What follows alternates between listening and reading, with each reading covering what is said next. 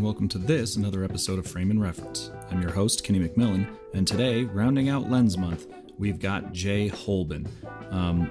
Super excited to have Jay on the show. He is an ASC associate member. He's the co-chair of the ASC Lens Council. It's got a longer name, but I can't quite remember it. He's directed plenty of films. He's produced plenty of films. He's shot plenty of films. He's one of those wore many hats kind of guys who didn't, you hear about the, what's it called? Master of none type person. This is a master of many. And so really excited to have him on to round out the Lens Month. We talk about everything in this one, so you're definitely going to want to listen, although I don't know why I'm saying that at the head of the podcast, because you're listening. But just very excited. I really hope that we can have Jay back on in the future to talk more about cinematography as a whole, or filmmaking as a whole, because he just got all the knowledge you could possibly want. He also writes for American Cinematographer. I don't know if I just said that, but the man has, if you go on American Cinematographer, the website, or have any American Cinematographer magazines, I've got probably 100 or so there. His articles are necessary reading for cinematographers. So give those a read, but first listen to this. I'm going to shut up and stop fawning all over the man. I think I mentioned this in probably the first episode of Lens Month, but I recorded these in like May. So, we've learned more since then. Things have happened. So if you hear anything and you're like, that sounds a little anachronistic, that's why. Anyway, on to my conversation with Jay Holben.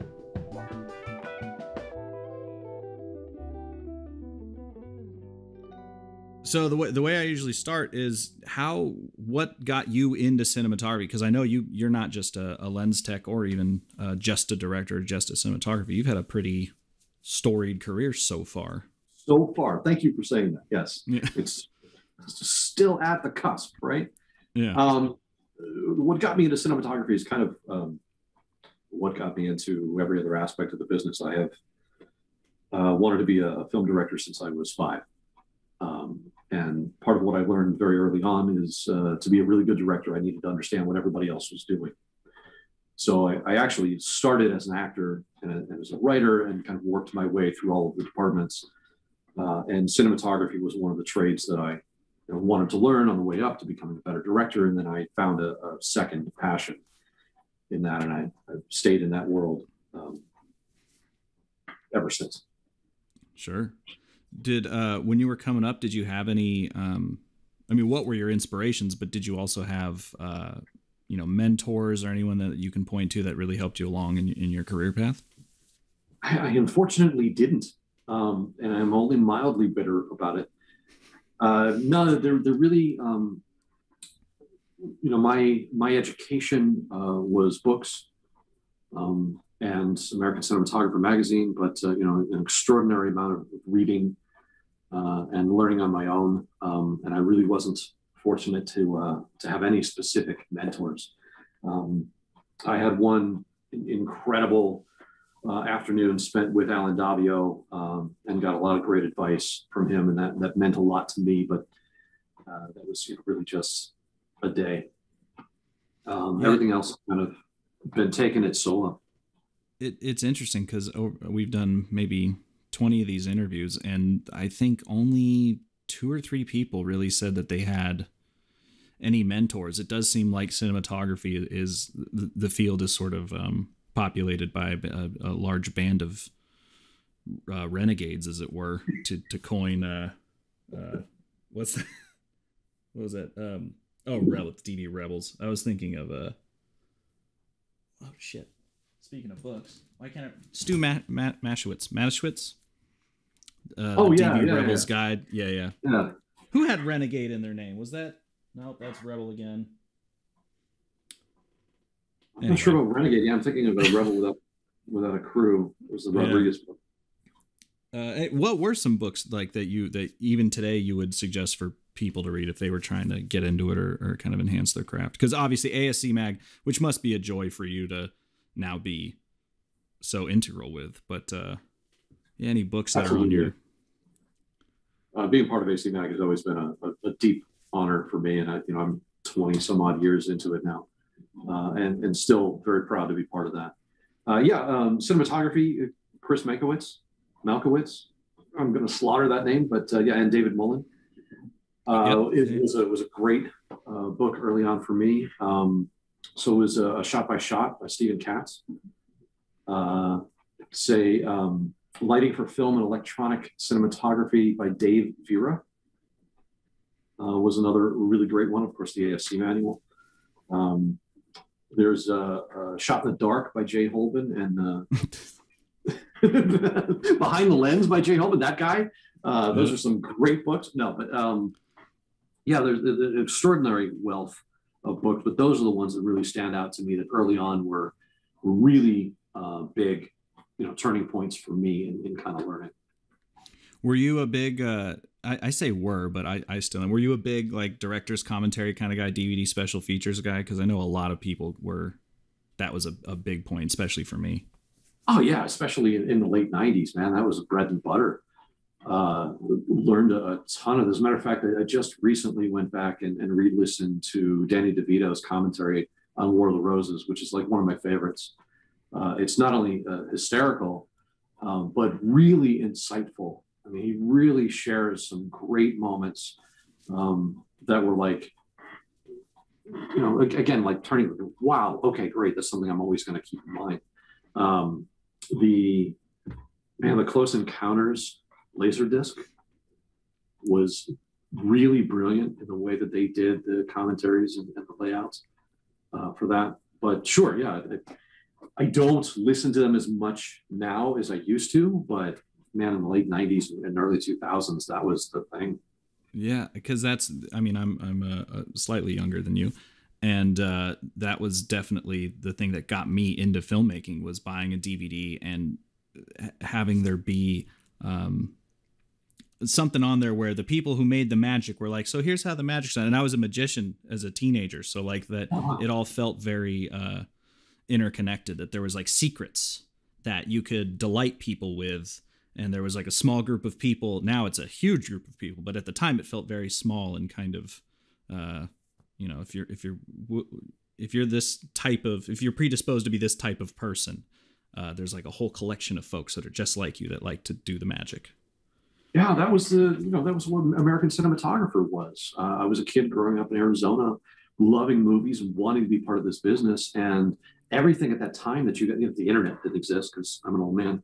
But everything at that time that you would get your hands on that was movies was all about the celebrities and the actors, and you'd find American Cinematographer on the newsstand and just devour it because it gave the insights. It got that look behind the scenes into the real magic of making movies. So yeah, when again Laserdiscs were a thing and the commentaries were on that and the DVDs, that was gold. When you get a good one. Yeah, I just watched Hellboy 2, and there's a documentary about the making of that's longer than the movie, and I just love that. It's and also too that I feel like I've definitely seen some like here's how we made it documentaries, but I also really enjoy the what Adam Savage calls the, like, it's not here's how it was made, but here's what happened. Mm-hmm. Kind of follow alongs. I think those are also valuable because I think if you try to do a here's how it's made, you'll cut out all the places where you screwed up. Whereas a here's what happened is a lot more like, and then this happened, and then this definitely happened, and and I feel like those are more instructive and more valuable, but no one wants to highlight their failures. Absolutely. I put out a product a little over a decade ago called Filmmaker in a Box. That was 17 and a half hours of documentary material on the making of a micro budget feature film. And the whole idea was to provide every step from development through post documented. Every document in the production, every contract, the budget, the script supervisor's notes, everything was available to give the full experience, the good, the bad, and the ugly. Every mistake that was made, every good choice that was made, and documented as this intense case study. So yeah, I put that out there for people to learn from. This is what we did, good and bad, and run from there. Is that product still available? It is. It's online now on the Udemy platform. It's called cool. Filmmaker in a Box. So the physical DVDs aren't being sold anymore, but the whole program is online. Awesome. So what got you? Obviously you're here for Lens Month, but I'd be stupid to not ask you more questions about the industry as a whole, just because you're so accomplished. But what got you so focused into lenses? Was it just kind of like one day you were writing an article and then it just kept going and going, or what? How did that come about? Because you are like the lens guy for the ASC, if I'm not mistaken. I do chair the lens committee for the ASC's Motion Imaging Technology Council. So I guess that technically makes me the lens guy for the ASC. It was a discovery that I knew nothing about lenses that got me into lenses. So somewhat embarrassingly, during my career as a cinematographer, I really didn't know much about lenses. And it was true of most of my contemporaries at that time, that my experience, because I mostly shot with Panavision cameras, was super speeds, normal speeds, and primos, which I never really got to play with. And all the anamorphics were always rented out. So that's what I knew. I knew normal speeds and super speeds. And there was a few years ago, I guess now about 8-9 years ago, I was doing a series of lectures that was sponsored by Panavision. I was doing them at Panavision. And I was asked to do a lecture on lenses. So I put together a 2.5 hour lecture talking about lenses and focal lengths. And Guy McVicker, who was the lens guru at Panavision Hollywood, sat in on that lecture. And after it, gave me some really nice compliments and said, "Hey, it was a great job. But do you want to hear my spiel?" I was like, "Hell yeah, absolutely." So I said, "Okay, come out next week and let me do my thing for you." And I grabbed my buddy, Christopher Probst, and we went out and spent a few hours with Guy, who just melted our brain. And realized at that moment, I know nothing about lenses. I know absolutely nothing about this world, and it's truly extraordinary. And Chris and I, about a week or two later, went back to Panavision, and we spent a couple of days testing every 50 millimeter lens that they had. And that test, kind of putting together side-by-side images, really informed, oh my God, there's a whole world to image control in understanding glass. And that led to me teaching a class on optics for the Global Cinematography Institute that I was already teaching for. I'm kind of pushing for, let me share this information that I've learned, writing a couple of articles for DV Magazine. And then I came up with a really stupid idea of this should be a book. And I went to Christopher and I said, "Hey, do you want to do a book with me?" And he was like, yeah, let's do it. And at that time, that test that we did at Panavision turned him on to K35s, turned him on to starting to invest in lenses and starting to look into rehousing. And so it sent us both on this crazy tangent. And for the last 7 years, we've been working on this book on Cine lenses that'll be out at the end of this year. Yeah. Oh, good. I was going to ask when that comes out, because that was something that Ryan Avery had mentioned. He was like, yeah, they're working on like what seems to be the most comprehensive sort of, what would you call it? Like encyclopedia of lenses. I'm calling it a treatise, but yeah, there are aspects of encyclopedia. There are aspects of 101. There are aspects of just a standard reference book. It takes from the very basics of this is what a lens is, and this is what all the markings are, through the understanding of optical design, through the understanding of optomechanical design, through care, testing, maintenance, into the evolution of Cine lens design from the Petzval portrait all the way through the Optimo primes.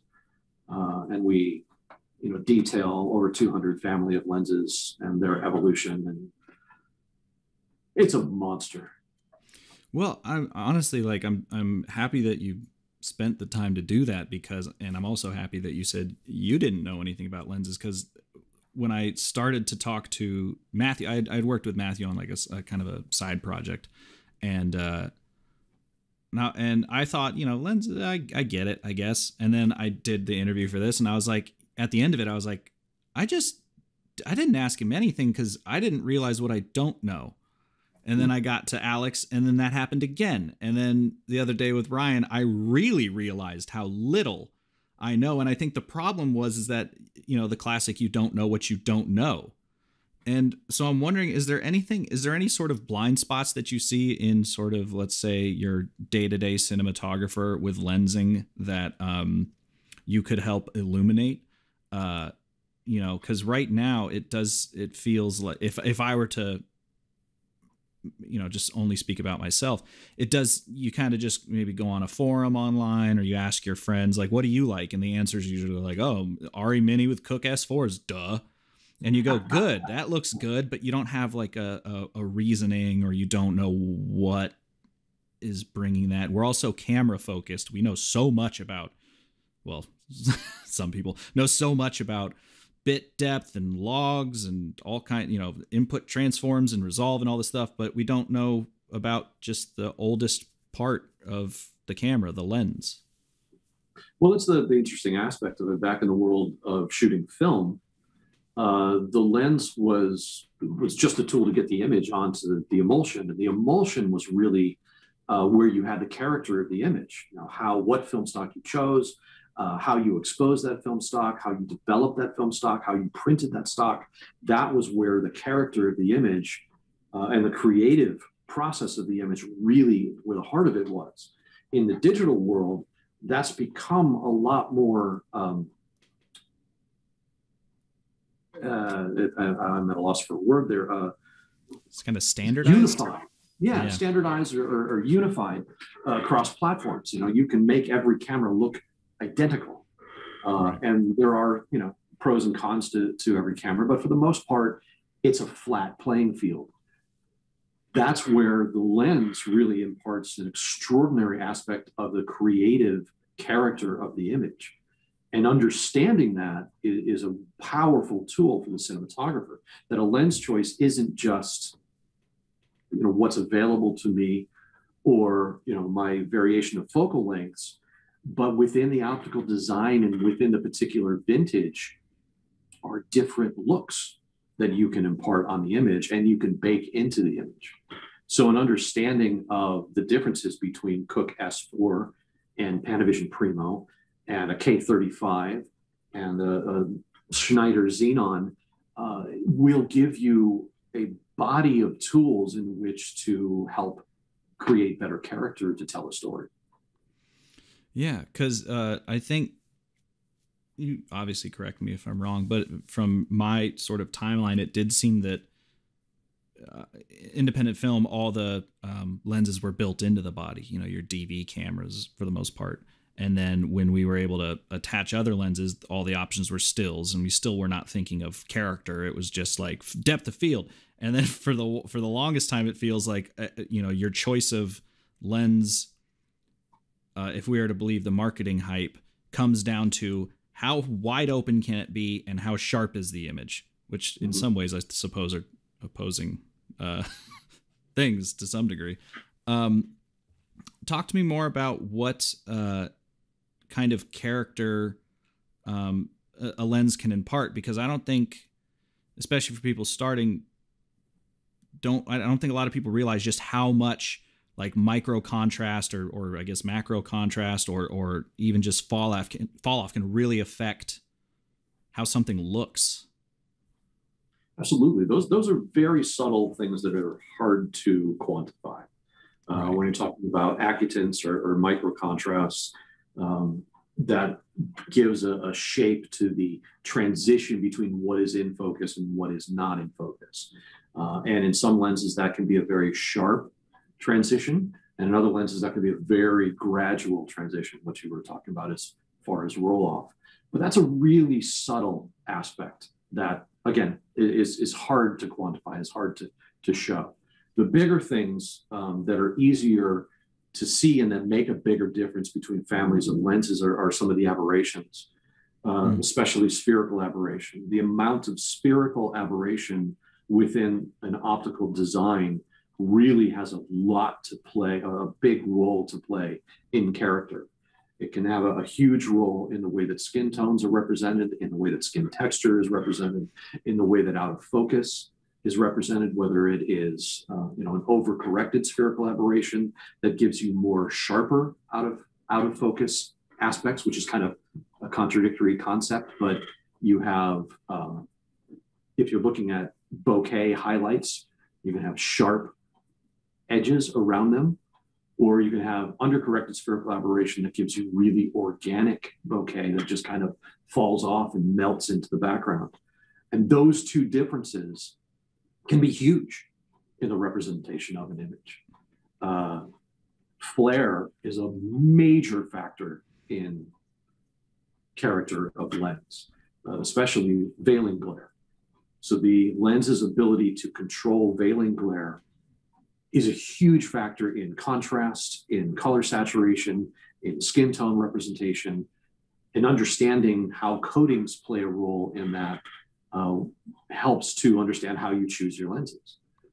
To know that Panavision Primos or Leica Summilux Cs have really strong coating that controls that flare quality, whereas K35s or Xenons or even super speeds don't have that strong flare control.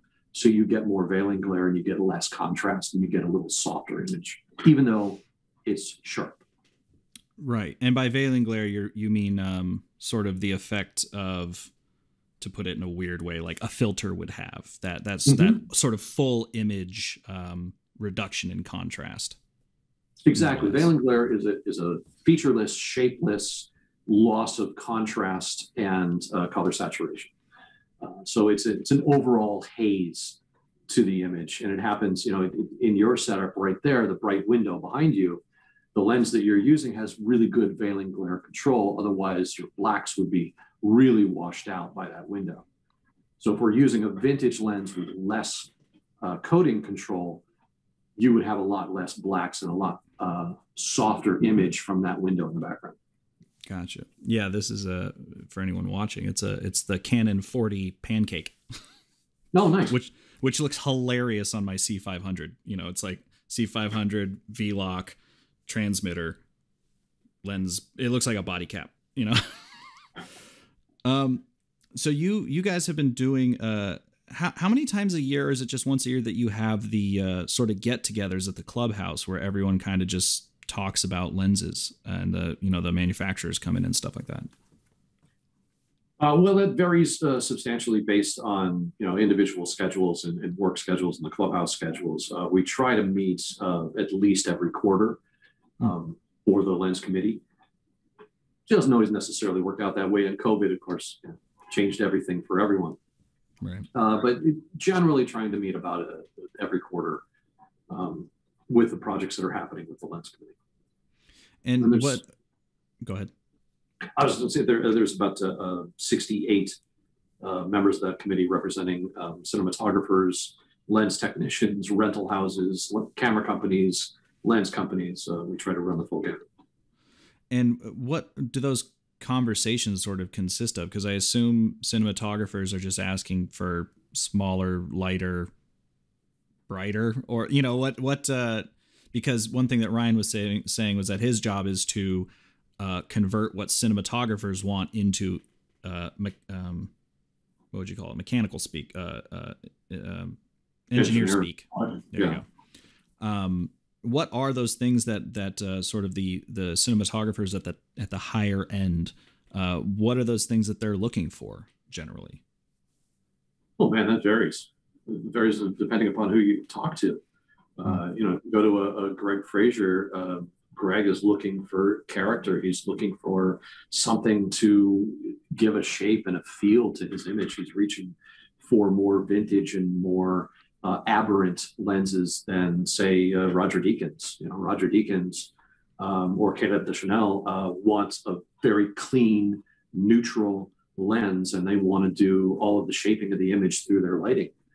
So varies substantially depending upon the creative individual who's talking about it. Somebody like Matty Libatique, again, is going to reach for lenses that flare more and lenses with a little more aberration and more character to them that shape that image, which is why he's leaning on Kawa anamorphics or the Cook SF anamorphics, the super flare, kind of as his general tools for the last couple of projects. So it depends on who you talk to. Do the engineering types always kind of take whatever they're getting and go and give it the classic like, okay, and then turn around and try to, what am I trying to say? Are they trying to meet demand, or are they trying to figure out how much they can sell for the most part? Yeah. Yes. Yeah. Again, that depends on who you talk to. One of the interesting things about, say, Panavision or Hawk is that Hawk's a little bit of a hybrid, but Panavision doesn't sell their product. Right. So they're not worried about the sales price or the return on that particular research and development. They can listen to a cinematographer who says, I'm really looking for a super sharp lens that has incredible flare. And I say, okay, well, interesting. And they go make a series of lenses for that cinematographer that then maybe they'll, produce more of them. Hawk can do the same thing. They listen to their cinematographers and say, oh, we love your C series, but we really want something that has a little bit better edge-to-edge performance. And I say, okay, well, we're going to come out with the V series. And then, we like the V series, but it's a little too much. Let's do a little bit more flare. Okay, now we're going to come out with the V lights. It's a little faster. Okay, maybe a little more. Okay, now we're going to have the V light vintage. And they can release, new line for every concept. Where you have a company more like, sorry? No, go ahead. Where you have a company more like Zeiss, they have to sell their lenses. So they have to listen to the cinematographers and find a more universal product that's going to appeal to a larger base, so that as they put the millions of dollars into research and development and manufacturing, they can get that back by selling a large number of lenses. So it depends on, again, totally who you're chatting. Well, and I suppose that answer helped me figure out what I was trying to say, which is, what is more universally again, I don't know what the hell I'm talking about. So I'm trying to get a reading on just what the landscape of lensing is the universal, so to speak, average cinematographer looking for brighter, sharper the end, or is that push towards vintage? Because, as K counts went up and as dynamic range went up, it seems like we walked further away from clinical and closer to let's buy out every Canon FD on eBay, and go from there. Are lens companies leaning back into vintage, or is it still let's keep it clinical? No, they're definitely those larger companies. Yeah, they're definitely following that trend, and it's a difficult thing for a lens company to do, because yes, for the longest time, the process was produce a lens that is faster, sharper, more contrast. And that's the evolution of optics generally from the first photographic lens all the way through the end of the 1990s. So there was one track. And if you're an optical designer or an optical engineer, that's where your mindset is. I have to create a better performing lens that's going to deliver more contrast and better sharpness at a faster speed. And then it started to be, okay, so we try to make them more compact, and we try to make them more universal in size and make the markings similar. And these trends started in the late 90s into the 2000s. But now, exactly like you said, because we have digital cameras that have made the image more flatline, the trend is to go to more vintage and more character, and the manufacturers they have to respond to that. And it's a struggle. There's nothing more fascinating than to watch lens engineers, optical mechanical engineers, and optical designers watch camera test with a cinematographer and a director, because they'll be back by the monitor watching all these things going, oh my God, that's a terrible lens. Look at that. That's horrible. And then the director will be like, that's great. That's what I love.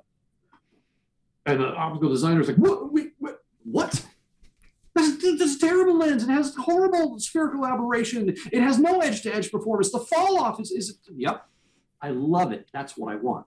And then just watch their brains melt, because everything they've done is fighting against that. Right. And what we're liking in lenses creatively are faults, technically speaking.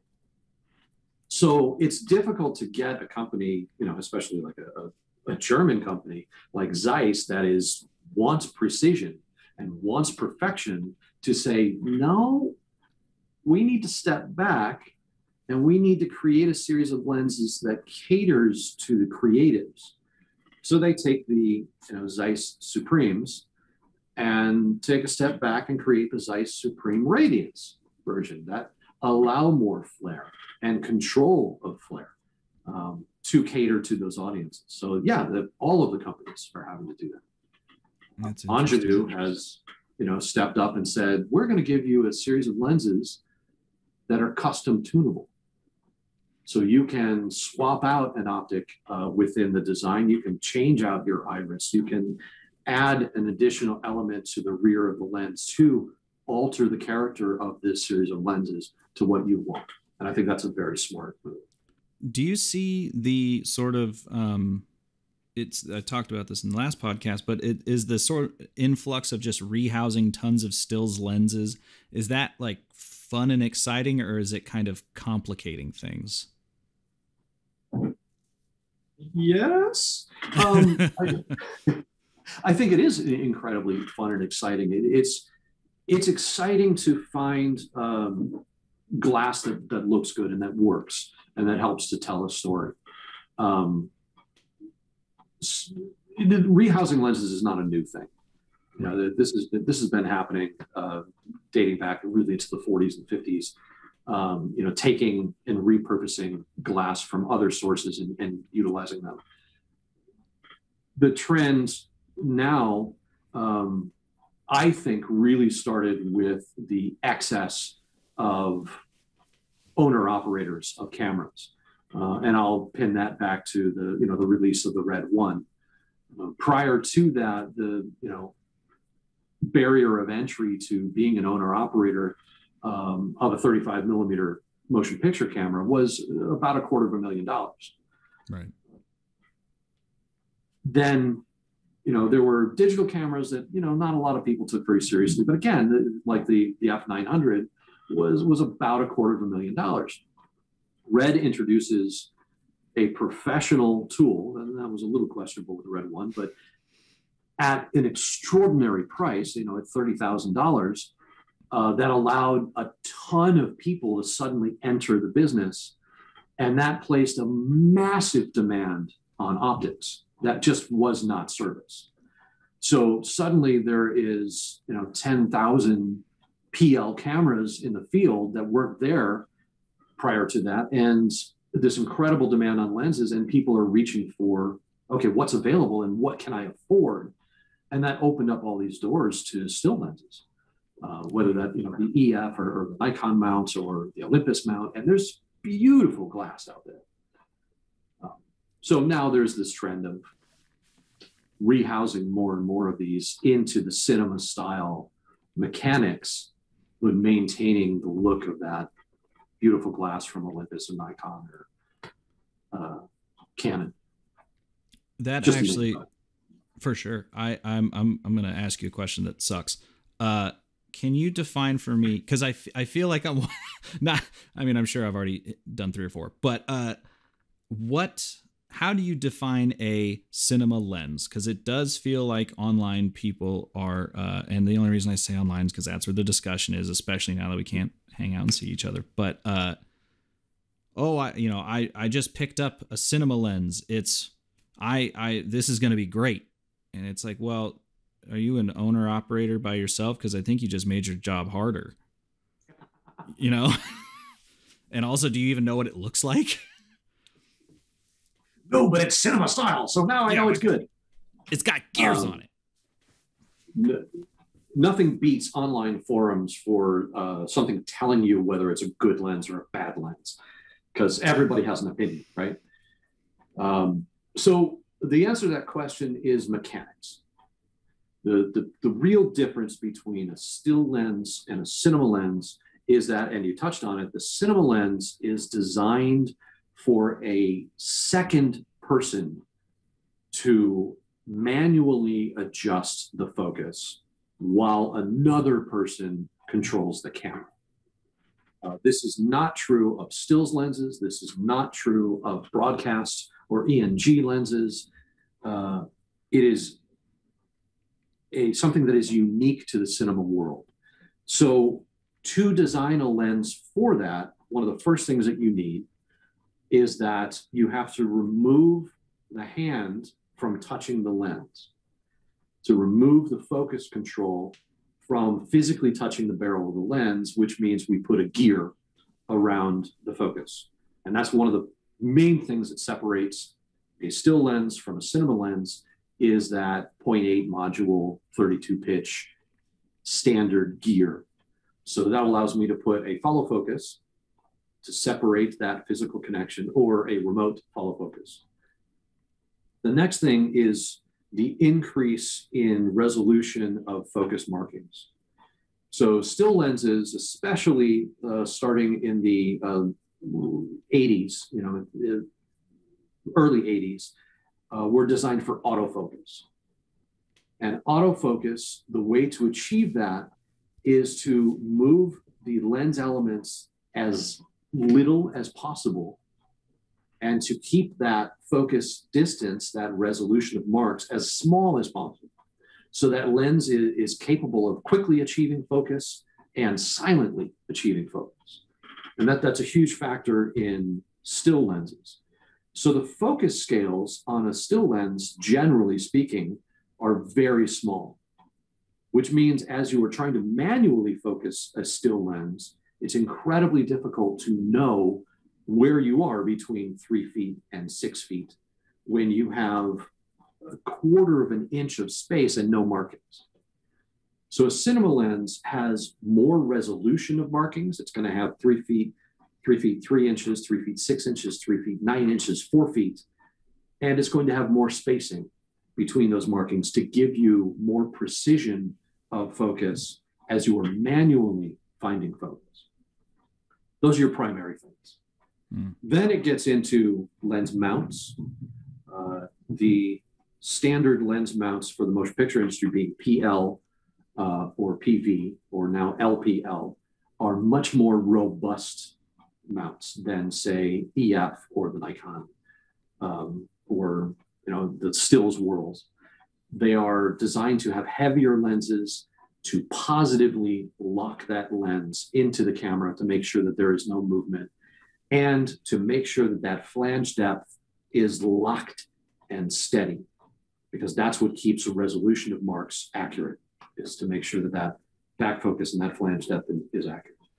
Then you get into aspects like maintaining barrel size between focal lengths, so that as you go from 25 to a 50 to 75, your gears positions are in the same position, your barrel diameters are the same, so that all of your accessories are the same. These are other things that separate cine lenses from still lenses. Primarily, it's all mechanics. Yeah, well, and so that I'm happy you ended on that, because I think that's what I see is people going, I have a cinema lens, therefore my image is good. It's like, no. You have a cinema lens, therefore your job is harder if you're alone. If you are a one-man band, yes, your job can be harder, unless you are actually using a follow focus wheel to adjust focus. But single operators who are pulling their own focus, that's more in the ENG broadcast world. And then you have a simpler, less tension on the barrel. You have a single barrel in which your zoom, well, zoom is generally on a motor, and that's at your other hand, but you're pulling your own focus as you're operating. that's not the way that the cinema world works. Right. So it's designed for a second person to be there, and it's a two-person team.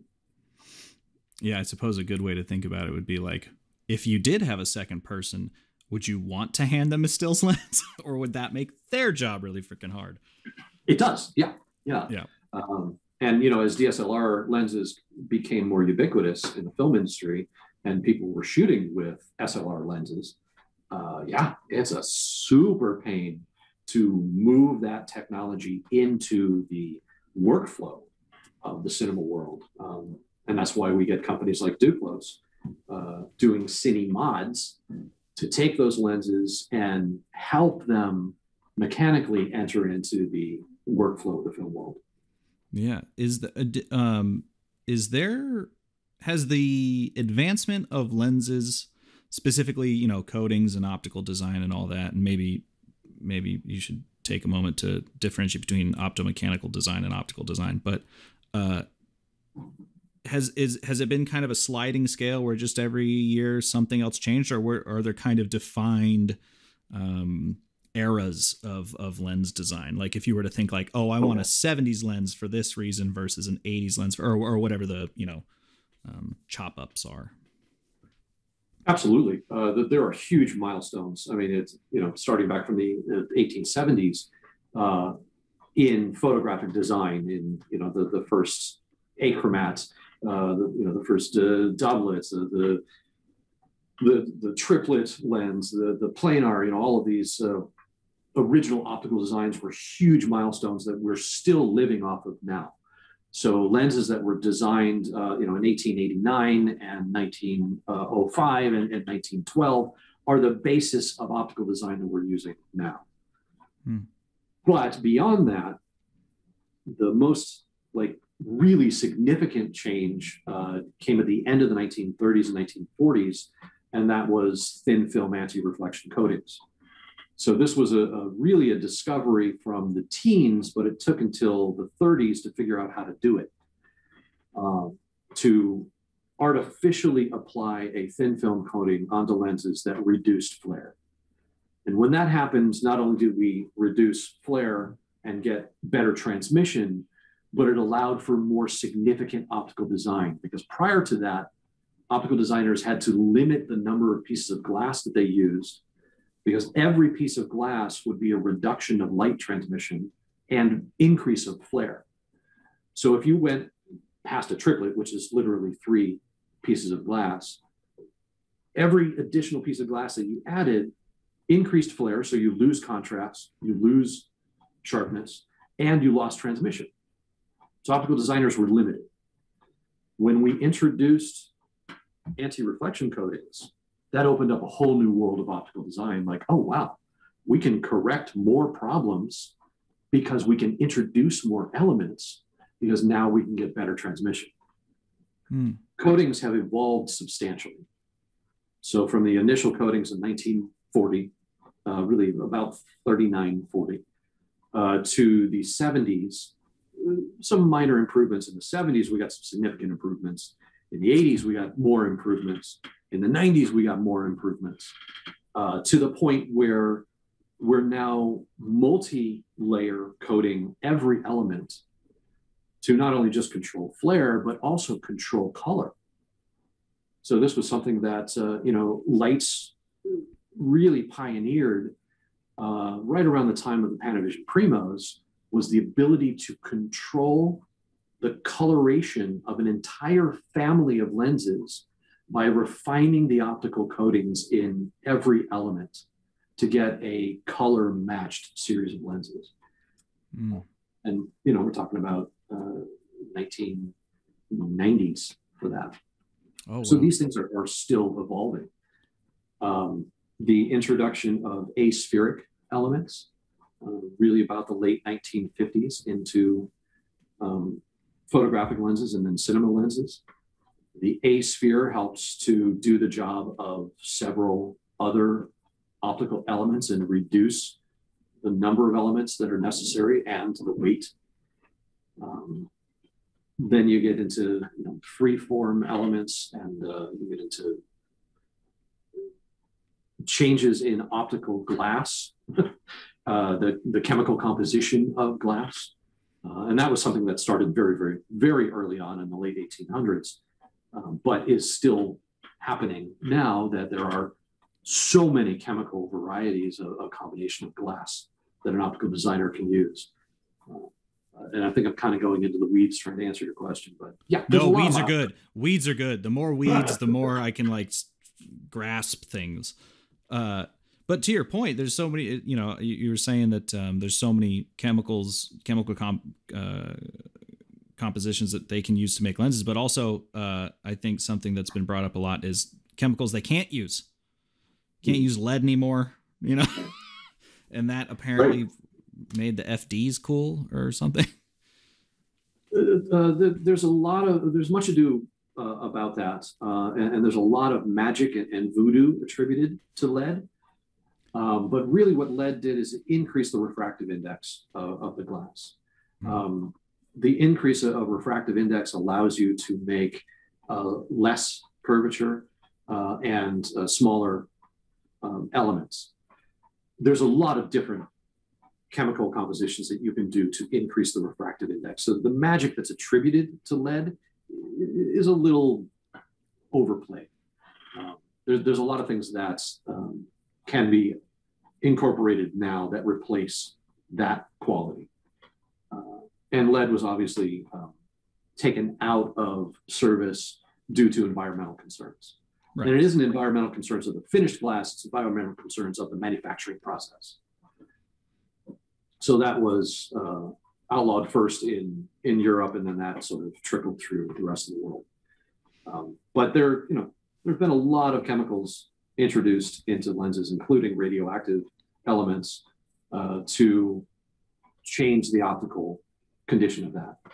Thorium was one of the things that was introduced into lenses in the 1930s to the 70s, and it is a radioactive isotope.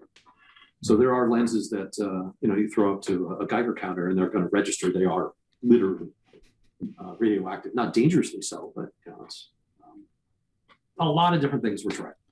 Sure. I mean, you get radiated when you get in an airplane, so nothing to be scared of if you own one of those. I like that you mentioned the sort of voodoo and magic, because one thing that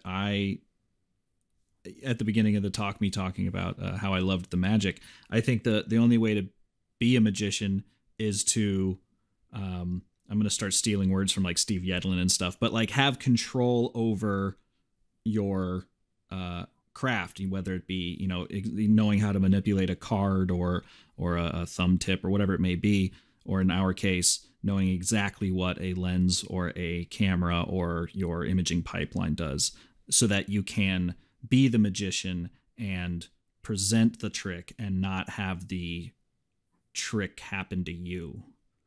I get, to that end, how would you, and I know you've written, for people listening, Jay has put up a shit ton of stuff, both in the magazine and online, but I'm going to ask the question anyway. How do you recommend one go by evaluating lenses, maybe for their specific camera, or maybe just in general? What kind of tests should they be doing when they go to, say, a rental house, or maybe if they were even to purchase it? It's a very timely question. There are actually just two shotcraft pieces that I did for American Cinematographer magazine on exactly that topic. Yeah. So there are. I did read them. Oh, hey, sweet, cool. There are a lot of different types of tests, and I don't think that there's necessarily anything wrong with any particular way of testing. There's no bad way to do it. I happen to, because I'm generally testing a lens for the sake of understanding as much of that lens as I possibly can. So there's a difference between a generic lens test and a specific project-driven lens test. So if you have a specific project in mind and you are testing lenses for that, then there's a different process for doing that. You generally want to have subjects that are close to what your talent looks like. You want to have lighting that is similar to what you're going to be doing on that project, maybe even the exact wardrobe or props or locations for that project. And you want to take that image through your post-production workflow in order to test those lenses. That's the way to help really determine a look for a specific project. For a generic test, I want to find out as much about that lens as I possibly can in as an efficient way as possible. And there's a couple of different ways that I do that. One is an all-encompassing generic test, where a model is seated and flat lit with a contrast resolution chart, a color chart in front of a Christmas light background, a black background with Christmas lights on it, and 2 additional lights that give me flare. So within a single frame, what I'm trying to look at is color rendition, contrast, veiling glare, spot flare, and bokeh. And I can pack all of that into a single image and test every stop on the lens. And I get a lot of people like, why do you do that? Because the performance of the lens changes.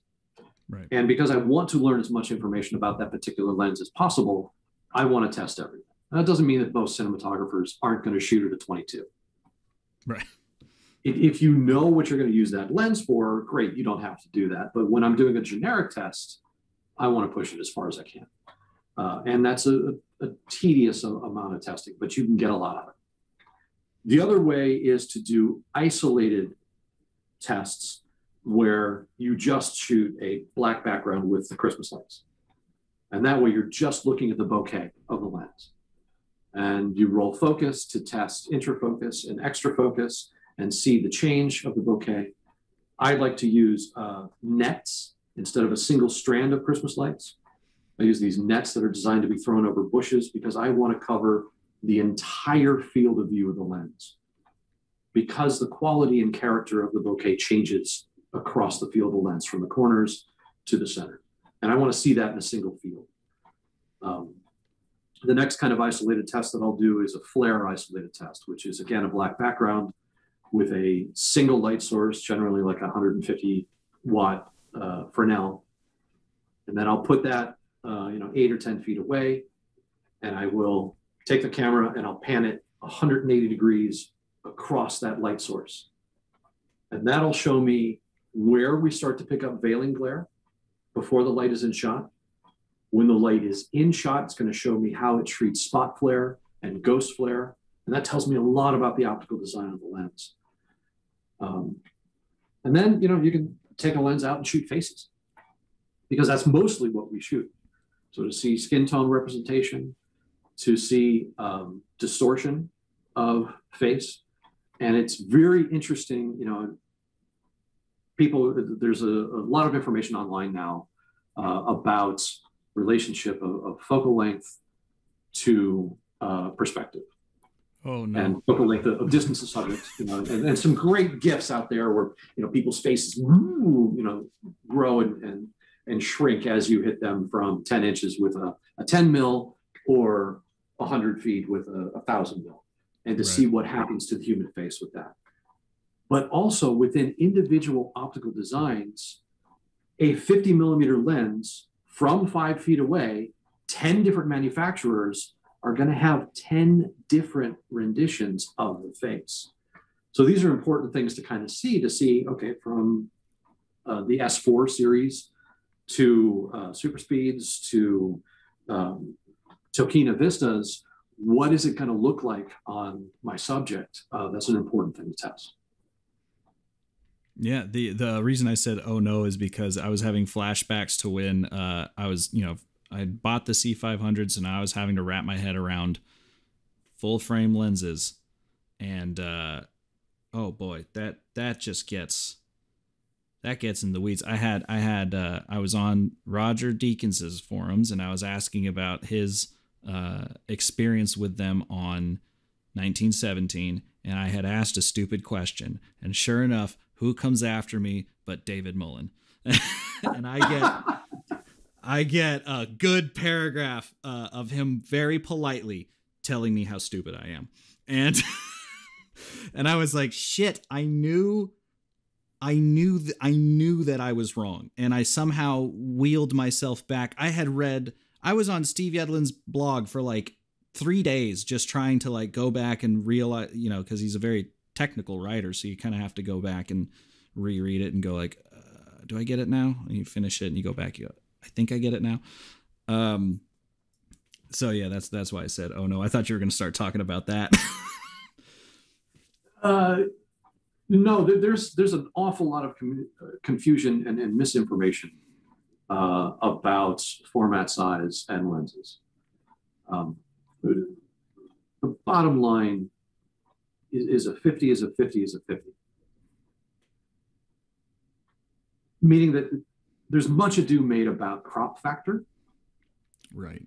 And most of it you can completely ignore and throw away. It has no bearing whatsoever unless you are used to a particular format and you're now shooting with a different format. And the understanding of crop factor will help you understand how the field of view of those lenses is going to change. So, a lot of people will say, you're shooting with Super 35 camera and you have a 50 millimeter lens and you go to a full frame camera, that lens now suddenly becomes something different. Right. It doesn't. It's exactly the same thing. Field of view is different depending upon the format you're on.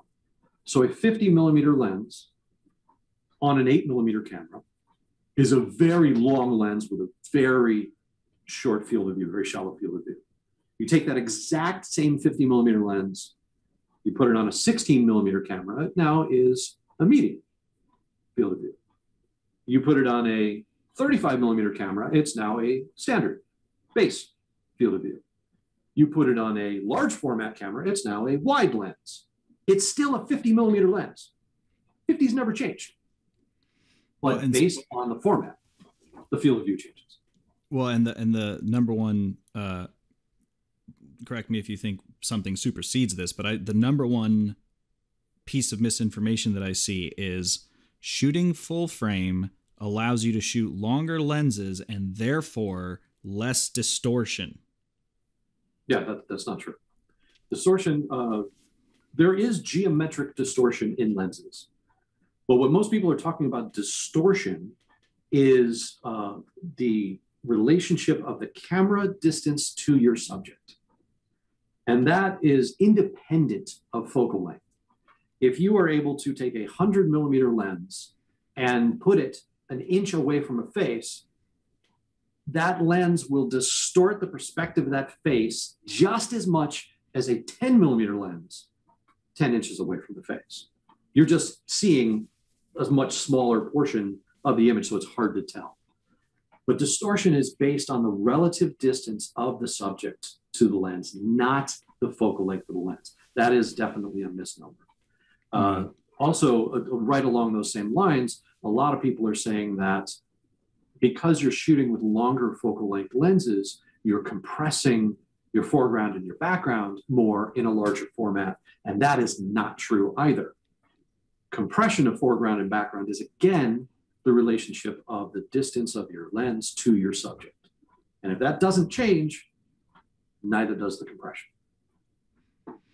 There's a wonderful test. Manuel Lubers, I hope I pronounced that right, did an extraordinary evaluation of a Alexa Mini to an Alexa 65 on a simultaneous 3D beam splitter rig to dispel all of these misnomers and misunderstandings. And it's truly extraordinary. I recommend everybody check it out. I do too. Unfortunately, yesterday I saw someone cite that as proof that the 65 had less distortion than the Mini. Luckily, everyone was correcting him, but it was like, what are we doing, man? Like that was the thesis. By the way, one of the most beautifully shot tests I've seen in a minute. We wound up getting images from him to use in the book because what he did is beautiful, B, it's very expensive to put that particular test together, and difficult and time consuming. And there was no way that we were going to do it better than what he did. So got his permission to put several images from that test into the book to illustrate these and correct these misunderstandings. So cool.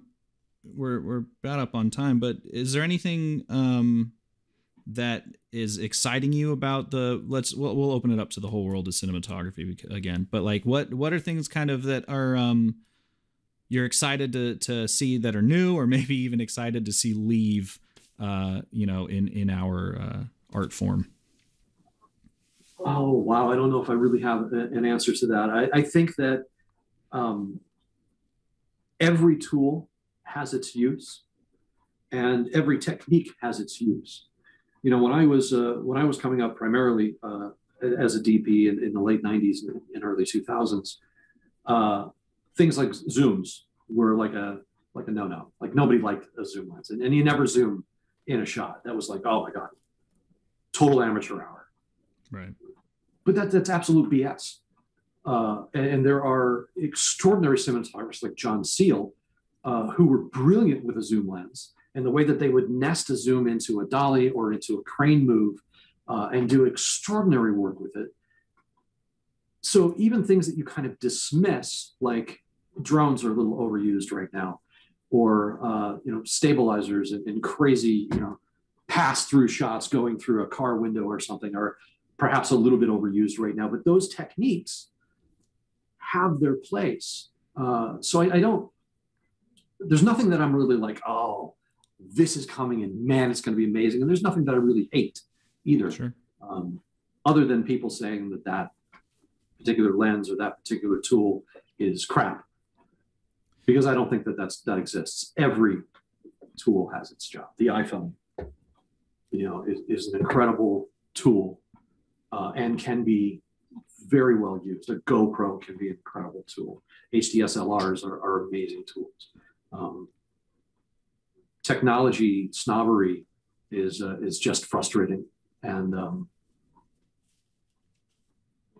defeatist. So I love everything. Bring it in, and if it helps tell the story, great.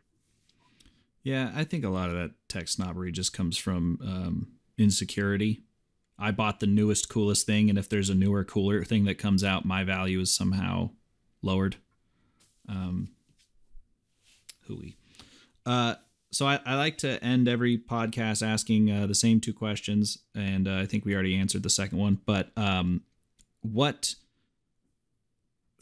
it can be an object or a life change or a resource or something. What thing off the top of your head can you point to as having the biggest effect on you in your career as a cinematographer that kind of brought you to that next level or allowed you to get to where you are today, or that you use most often? The first thing that pops in my head is the technique of shadow side to camera was one of the things that elevated my work exponentially almost overnight. Just that simple concept of keying from the off-camera side or putting shadow side to camera adds a particular depth and cinematic look to the image that really was a massive change in the quality of my work. And it was something that I like to pass on as kind of in this setup a little bit. I was going to say, yeah, look, it's right here, but only if it's not really. Only if I'm over here is it shadow side camera. But that was a technique that was like, oh wow, that was game changing for me. Yeah, we've had some buying a light meter was one, and then also so was a good pair of shoes, which I think was the Magnum Photos has a whole book called like Buy Good Shoes or something like that. That was one of Steven Spielberg's advice to young filmmakers is get good shoes. Yeah, that's good advice. And actually, I just met with a young filmmaker earlier today, and that was one of the pieces of advice I passed on was really good shoes. And if you're an operator, get a good back brace, back support. Take care of that. I finally hit the age where that really is more important now than ever.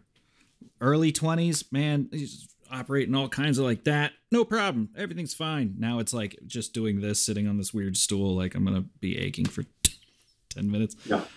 And then the final question, is there anything that you would like to promote to the audience that you'd like them to check out or anything like that? Well, absolutely. The Cine Lens Manual is going to be coming out at the end of this year. You can track that progress on the Instagrams at Cine Lens Manual. That's kind of the big thing that I'm looking to promote. Obviously, American Cinematographer. I got a couple of books that are out in the field doing a revised, updated version of my first book. I don't know when that's coming out, but sometime in the not too distant future. But yeah, follow along with me on the Instagrams at Jay Holben. And thanks for having this talk with me. I appreciate it. Yeah, no, man, thank you. I'll have to have you back on when that book comes out. And also when we can talk about something I know more of. I feel like these past 4 podcasts have just been me going like, I'm stupid. Can you help me be not stupid? Not stupid at all, man. You are seeking the knowledge, and then that's what you got to do. Just never stop learning. I appreciate it. Well, yeah, like I said, thanks again, and we'll talk soon. Absolutely, my pleasure. Frame and Reference is an Owlbot production. It's produced and edited by me, Kenny McMillan, and distributed by ProVideo Coalition. Our theme song is written and performed by Mark Pelly, and the F@R Matbox logo was designed by Nate Truax of Truax Branding Company. You can read or watch the podcast you've just heard by going to provideocoalition.com or youtube.com/owlbot, respectively. And as always, thanks for listening.